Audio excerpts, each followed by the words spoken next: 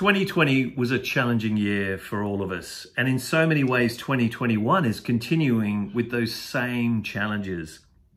So how do you think about scaling up when around you the world seems to be shutting down? As PSA's national president in 2020, I had to change my mindset back in March last year.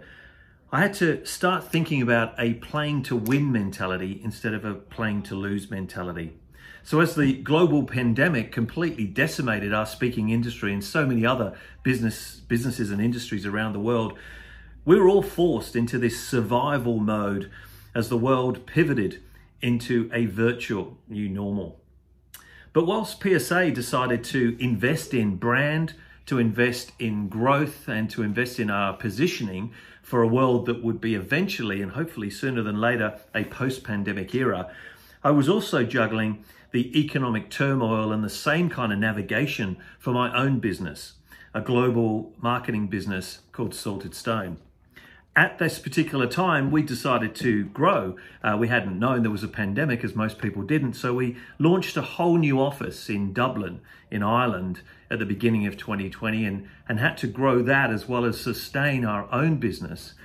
Amazingly, we managed to grow our business globally and increase our revenue by 40% during some of the toughest times that any business has been through.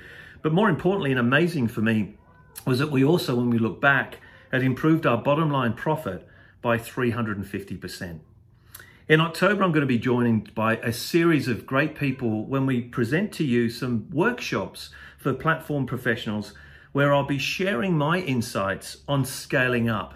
How do you build a robust business that's a model that's sustainable and successful, that will help you overcome the downturns and the increased competitions and the uncertainties that the world just keeps giving us day in and day out, year in and year out. A business that's built on growth when everything around you seems to be moving into a survival mode. I hope you can join me and others as we share these wonderful insights for you in the Peak of the Platform, a great series for CSPs and platform professionals, and that's happening in October. Hope to see you there.